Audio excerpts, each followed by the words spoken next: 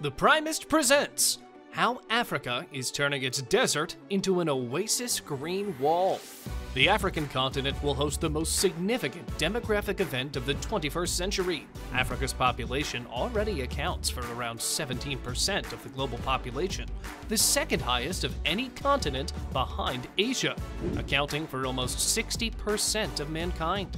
However, Africa's population is rising at a far higher rate than the rest of the world.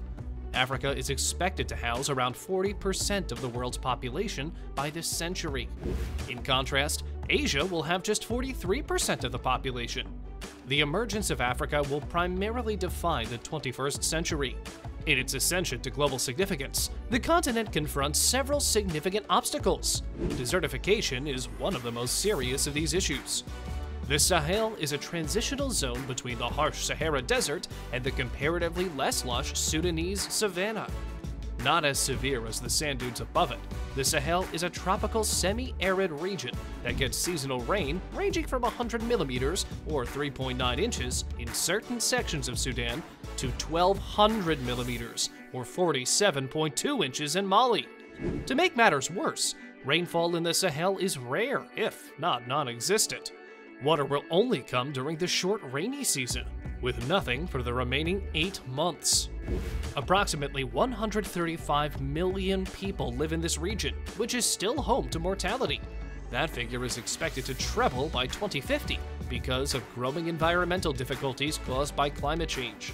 The Sahara Desert is the world's biggest and has increased by 10% since 1920. That alone covers around 554,000 square kilometers. In under 100 years, a fertile region comparable to the combined size of Germany, the United Kingdom, Norway, Ireland, Cuba, and Denmark will be depleted. It is mostly the result of natural climatic changes and global warming. Many complicated climatic cycles influence Sahara conditions, such as the Atlantic multidecadal oscillation in the natural climate cycle, which shifts the Atlantic Ocean from warm to cold phases every 60 to 80 years.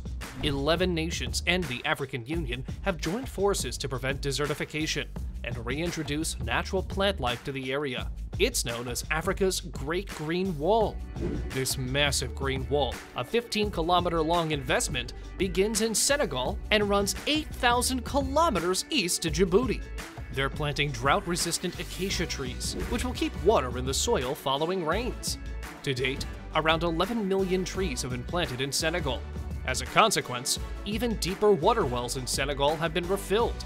Over a decade, just 15% of the project has been completed, yet it has produced astonishing benefits.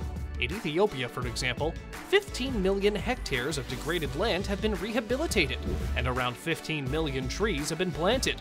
To put that into perspective, 15 million hectares is the combined size of Belgium, the Netherlands, Switzerland, and Denmark. As a result, Ethiopia had a big success. 5 million hectares of land in Niger have been rehabilitated, yielding 500,000 tons of grain each year. That is sufficient to feed 2.5 million people. Other nations had made advances, with millions of tons of carbon absorbed from the atmosphere and returned to the land. The most astonishing aspect of this project is that it is quite inexpensive, costing just $8 billion. Just $1.4 billion have been invested is very inexpensive, given the extent and effect of those projects on local and global economy. The United States military budget for 2020 was $715 billion, to put this in context. Imagine if just 10% of this amount was spent rehabilitating the ecosystem. Unfortunately, it's only a dog howling at the moon. In this context, grazing by emulating the natural approach pioneered by Alan Savory is envisaged. Livestock is the primary source of desertification across the globe. As counterintuitive as it may appear, livestock is employed in this strategy to halt desertification and begin afforestation. So, this strategy works by transferring animals to a degraded grassland and not allowing them to graze for an extended period.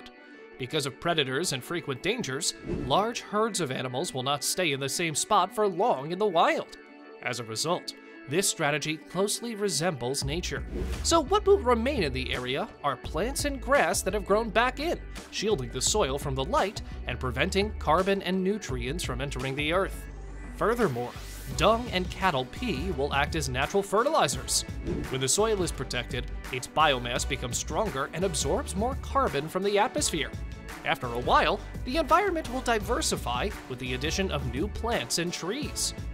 China aims to assist 8 Central Asian and African countries in their efforts to prevent desertification. Discussions are ongoing, with China anticipating that the UNCCD Secretariat would request a $2 million Chinese contribution within the country's budget to strengthen South-South cooperation. China complies a list of technology and demands for Belt and Road countries in desertification prevention and treatment. China has made substantial progress in combating desertification by launching major ecological efforts such as the 3 North Shelter Belt project and turning marginal crops into forests. There are several advantages and disadvantages to this.